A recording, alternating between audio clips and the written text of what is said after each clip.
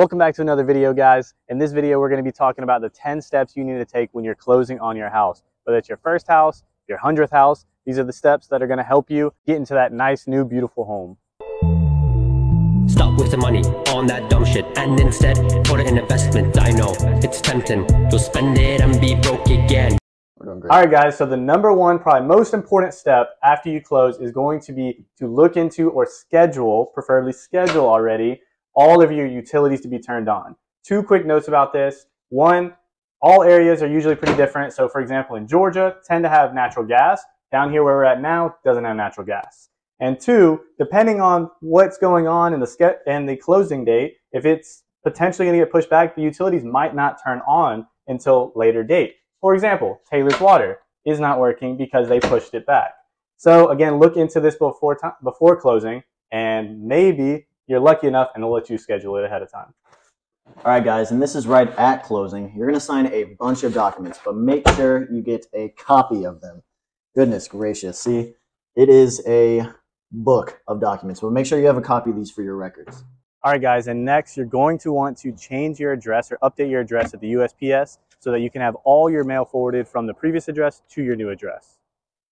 This is a bill. Oh. All right, guys, another thing you're going to definitely want to do is change the locks on your house. You don't know who has a key or who has a keypad. You don't know who's going to be coming and going. Who are you?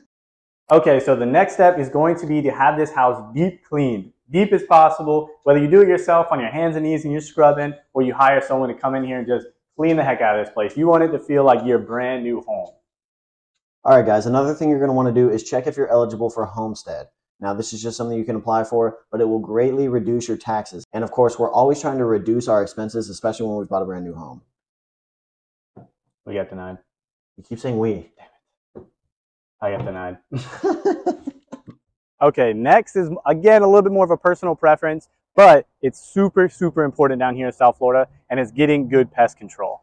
Pest control can make or break your experience in South Florida. Termites, bees, anything out here. All right, guys, one of the most important tips we could give you for going into the future as a homeowner is going to be to set a maintenance list. Go through all your HVAC, your water heater, everything you can think of. Go ahead and see when you think it needs to be replaced, if there's any maintenance needed for it, and then write down those lists. And then you can look into, if you want to go and be extra proactive, when the next time blah, blah, blah needs to be replaced. So air filter, how often needs to be replaced? Let me set reminders. AC, how often does it need to be serviced? Let me set reminders. And that is a great way to have a long-lasting home. All right, guys, so another great tip is to talk to your neighbors. There's a lot of things you're going to want to find out, like when does the trash come? What's the neighborhood like? You know, things like that. Howdy, neighbor. Please don't talk to me. Okay. You know, some neighbors are going to be nicer than others. All right, guys, and as a little bonus thing, this more is applicable to people that are changing states or anything like that, like me, for example, coming from Georgia to Florida. You're going to need to change like your car insurance, your registration, all that, and that is a bit of a process right there, and it can be a bit expensive, so definitely plan ahead. But you're going to want to go ahead and get those things taken care of, because if you get pulled over and you've lived here for a while and you haven't changed your registration, that's a ticket. All right, guys, we appreciate you guys tuning in this week. Let us know down in the comments if you think there's a step that we missed in this. Of course, let us know if you're in the process of closing on a house. We'd love to hear about it. I'm just closed on this house. I am going through all these steps or have completed a few of these steps. Definitely should have done some of these a little bit earlier than I did. So be sure to get these done as soon as possible. Definitely pay attention, and we're hoping to help you guys out. Let us know in the comments, like Taylor said. We're looking forward to it.